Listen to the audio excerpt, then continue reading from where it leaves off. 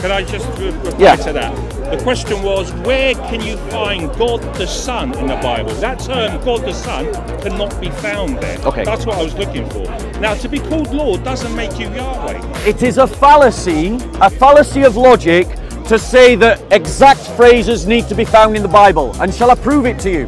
You believe in the Bible, do you not? Can you show me where it says the word Bible in the Bible? It doesn't.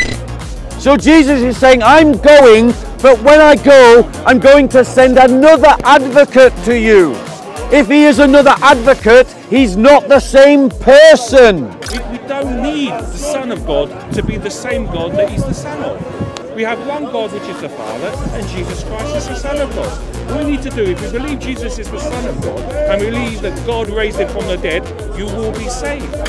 The reality is not whether we need another. That's not the question. The question is, does the Bible teach that there is another? Can I ask you a question? Do you worship the same God that Jesus worshipped? Yes. But Jesus never worshipped the triune God. So, shall I address that question? Yes. Okay.